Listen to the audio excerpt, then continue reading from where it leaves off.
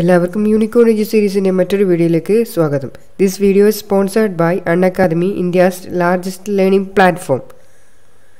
So നമ്മളിന്ന് ചെയ്യാൻ പോകുന്നത് നമ്മുടെ 10 സീരീസ് ക്വസ്റ്റ്യൻസിൽ ഫിസിക്സിനെ ബേസ് ചെയ്തിട്ടുള്ള 10 സീരീസ് ക്വസ്റ്റ്യൻ്റെ രണ്ടാമത്തെ പാർട്ടാണ്. ഇതിൽ നമ്മൾ 10 ഫിസിക്സ് ബേസ് ചെയ്തിട്ടുള്ള ക്വസ്റ്റ്യൻസാണ് കൊടുത്തിട്ടുള്ളത്. ഒബ്ജക്റ്റീവ് ക്വസ്റ്റ്യൻസ് ആണ്.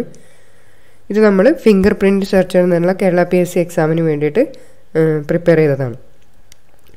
സോ നമ്മൾ വീഡിയോയിലേക്ക് കടക്കുന്നതിന് മുന്നേ അൺഅക്കാദമിയുടെ ഈ ആഴ്ചത്തെ പ്രത്യേകതയായ കോമ്പാറ്റ്, അതുപോലെ തന്നെ T20 ടെസ്റ്റ് സീരീസ്, അതുകൂടാതെ ദിശ, ഫ്രീ ചാമ്പ്യൻഷിപ്പ് ടെസ്റ്റ് എന്നീ ടെസ്റ്റുകൾ പ്രിലിമിനറി എക്സാംസിനെ ബേസ് ചെയ്തിട്ട് 10th 12th അതുപോലെ തന്നെ ഡിഗ്രി ബേസ് ചെയ്തിട്ടുള്ള പ്രിലിമിനറി എക്സാമിനെ ബേസ് ചെയ്തിട്ടുള്ള ടെസ്റ്റ് സീരീസ് അവിടെ നടത്തുന്നുണ്ട്. നിങ്ങൾ പങ്കെടുത്തു കഴിഞ്ഞാൽ നിങ്ങൾക്ക് അതിൽ സമ്മാനങ്ങൾ നേടാം. ഓരോ ടെസ്റ്റ് സീരീസിനും അവർ കൃത്യമായ സമയവും ഡേറ്റും കൊടുത്തിട്ടുണ്ട്. ആ ഡേറ്റിൽ തന്നെ നിങ്ങൾ ആപ്പിൽ ലോഗിൻ ചെയ്തതിന് ശേഷം നിങ്ങൾ ടെസ്റ്റ് സീരീസ് കളിക്കുക. നിങ്ങൾ എത്രമാത്രം പ്രിലിംസിന് വേണ്ടി പ്രിപ്പയർ ചെയ്തു എന്നുള്ളത് ടെസ്റ്റ് ചെയ്യുക. പ്രിപ്പയർ ചെയ്തിട്ടുണ്ടെങ്കിൽ നിങ്ങൾക്ക് അതിലൊരു സമ്മാനം നേടിയെടുക്കാവുന്നതാണ്. സോ നിങ്ങൾ ടെസ്റ്റ് സീരീസിൽ പങ്കെടുക്കാൻ വേണ്ടി ആപ്പ് ഡൗൺലോഡ് ചെയ്തതിന് ശേഷം നമ്മൾ Kerala PSC free live classes click ചെയ്യുക. അതിനുശേഷം അവരുടെ റെഫറൽ കോഡ് ചോദിക്കും. അവിടെ യൂണിക്കോൺ എജു സീരീസ് എന്ന് ടൈപ്പ് ചെയ്യുക. അതിനുശേഷം നിങ്ങൾ ടെസ്റ്റ് സീരീസിൽ പങ്കെടുക്കുക. So coming back to the video. So നമ്മളുടെ ആദ്യത്തെ ക്വസ്റ്റ്യനിലേക്ക് കടക്കാം.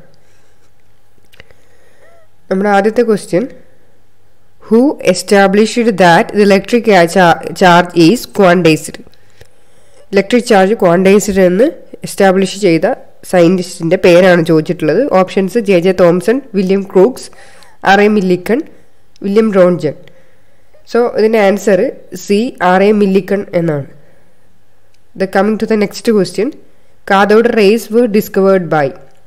Options Maxwell's clerk, James Henry heads, William Crookes and J.J. Thomson. So here the answer is William Crookes. So നമ്മൾ ഓരോ ഡിസ്കവറിയും അതിൻ്റെ സയൻറ്റിസ്റ്റ്, ഇയർ, ഇതൊക്കെ നമ്മൾ ഈ ഒരു ഡിഗ്രി ലെവൽ എക്സാംസിന് വേണ്ടിയിട്ട് ഓർത്ത് വെക്കേണ്ടതാണ്. വളരെ ഇമ്പോർട്ടൻ്റ് ആയ, വളരെ ഫേമസ് ആയിട്ടുള്ള അതിൻ്റെ ഡേറ്റ്സും കാര്യങ്ങളും സയൻറ്റിസ്റ്റിൻ്റെ പേരും നോക്കുക. കൺഫ്യൂഷൻ ആവാതെ തന്നെ പ്രിപ്പയർ ചെയ്ത് വെക്കുക. So next question, the minimum energy required for the electron emission from the metal surface can be supplied to the free electrons by which the following physical process? So ഏതൊക്കെ ആണ് minimum energy require ചെയ്തിട്ടുള്ള emission process? Metal സർഫസിൽ നിന്ന് electron emission, free electron emission വരാൻ വേണ്ടിയിട്ട് minimum energy required ആയിട്ടുള്ള പ്രോസസ്സുകൾ ഏതൊക്കെയെന്നാണ്. Options കൊടുത്തിരിക്കുന്നത് thermionic emission, field emission, photoelectric emission. And the option D is all of the above. So from the option we can find that the answer is option D, all of the above. എല്ലാ എമിഷനിലും മുകളിൽ കൊടുത്തിരിക്കുന്ന എല്ലാ ഓപ്ഷനിലും minimum energy required ആണ്.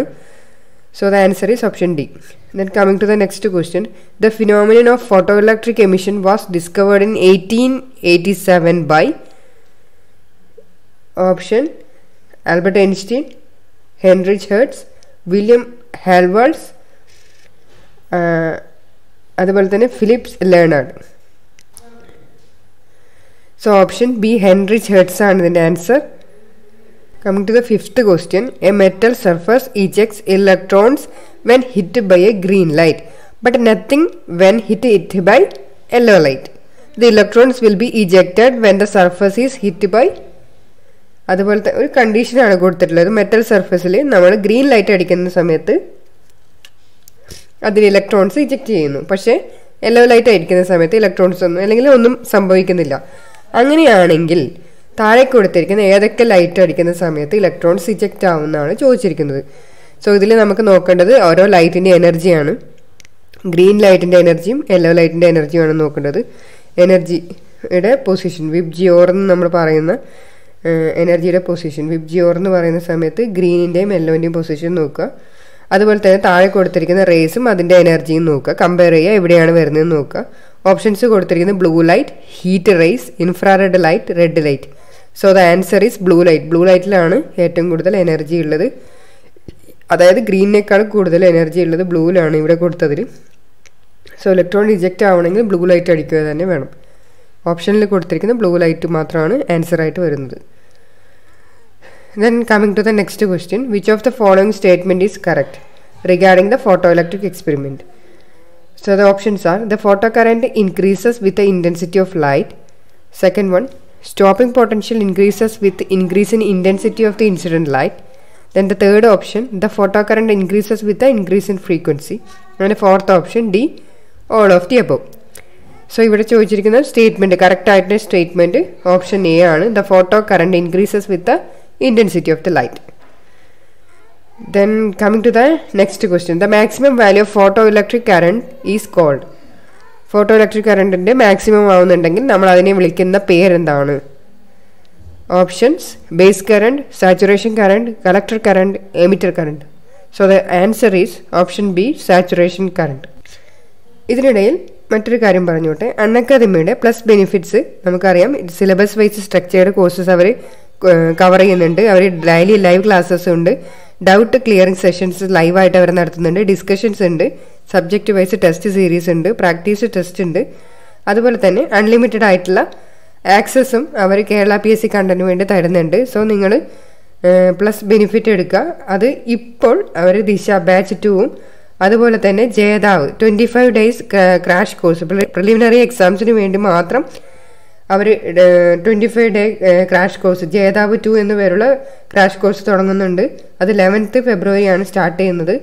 So എത്രയും പെട്ടെന്ന് plus subscribe ചെയ്യുക. അതിനുശേഷം crash കോഴ്സിൽ ജോയിൻ ചെയ്യുക.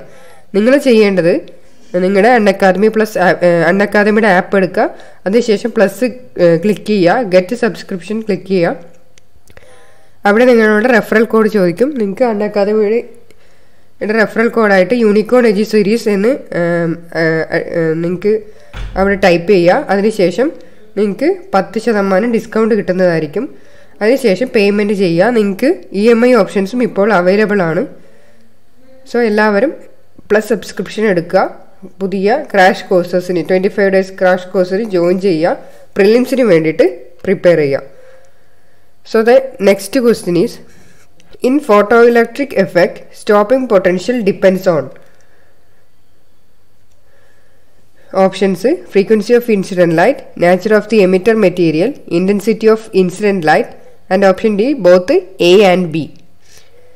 So here നമ്മൾ ഓപ്ഷൻസിലേക്ക് നോക്കുന്ന സമയത്ത് നമുക്കറിയാം ഫ്രീക്വൻസി ഓഫ് ഇൻസിഡൻറ്റ് ലൈറ്റും അതുപോലെ തന്നെ നേച്ചർ ഓഫ് ദി എമിറ്റർ മെറ്റീരിയലും ആണ് അതിൽ ഡിപ്പെൻഡ് ചെയ്യുന്ന ഒരു കാര്യം. സോ രണ്ടും നമുക്ക് വരുന്ന രീതിയിൽ ഓപ്ഷൻ ഡി ആണ് ആൻസർ ആയിട്ട് വരുന്നത്.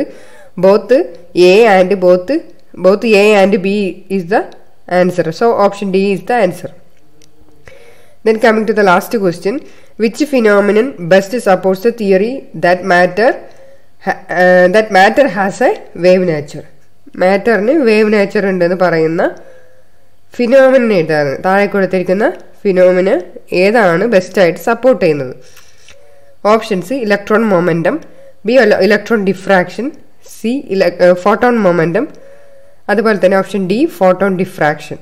So here the answer is electron diffraction. Option B is the answer. So ഇത് നമ്മുടെ ടെസ്റ്റ് സീരീസിലെ 10 ക്വസ്റ്റ്യൻസ് ഉള്ള ഡിഗ്രി ലെവൽ ക്വസ്റ്റ്യൻസിനെ ബേസ് ചെയ്തിട്ടുള്ള 10 ക്വസ്റ്റ്യൻ സീരീസിൽ വരുന്ന രണ്ടാമത്തെ ഭാഗമാണ്. ആദ്യത്തെ ഭാഗം കാണാത്തവരുണ്ടെങ്കിൽ ഡിസ്ക്രിപ്ഷനിലെ ലിങ്ക് നോക്കുക. അതുപോലെ തന്നെ നിങ്ങൾ ഓരോ ദിവസം 10 ക്വസ്റ്റ്യൻ വെച്ച് നിങ്ങൾ പ്രിപ്പയർ ചെയ്യുകയാണെങ്കിൽ നിങ്ങൾക്ക് ഫിംഗർ പ്രിൻറ്റ് സെർച്ചർ എന്നുള്ള എക്സാം വളരെ ഈസി ആയിട്ട് നിങ്ങൾക്ക് ക്വാളിഫൈ ചെയ്യാൻ പറ്റും. സോ എല്ലാവരും വളരെ കൃത്യമായി തന്നെ പ്രിപ്പയർ ചെയ്യുക. Thank you for watching the video.